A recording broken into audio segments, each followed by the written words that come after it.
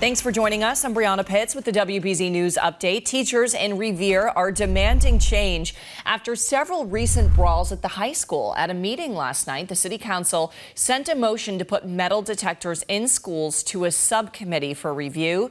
They're also discussing starting unannounced police dog sweeps and outside intervention programs.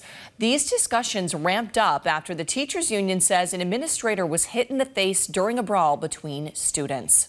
Well, a fourth case of Triple E has now been confirmed by the state. We are told a man in his 50s was exposed in Middlesex County. That's an area considered at high risk for the virus. Health officials are urging people to avoid going outside during peak mosquito times between dusk and dawn.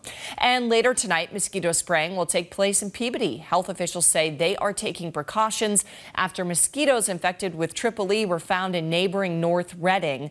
The spraying will happen at public parks and athletic fields between 7:30 and midnight, but that could change based on the weather.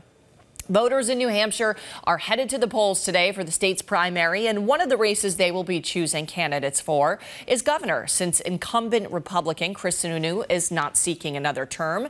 6 candidates are fighting for the Republican nomination, 3 for the Democratic nomination. And now let's get a check of our next weather forecast with meteorologist Jacob Wyckoff. And Jacob, how beautiful this week. I mean, it is absolutely gorgeous. Temperatures getting back into the 60s as we start the day with nothing but sunshine in the forecast from start to finish, back into the mid to upper 70s. Tomorrow we return into the upper 70s.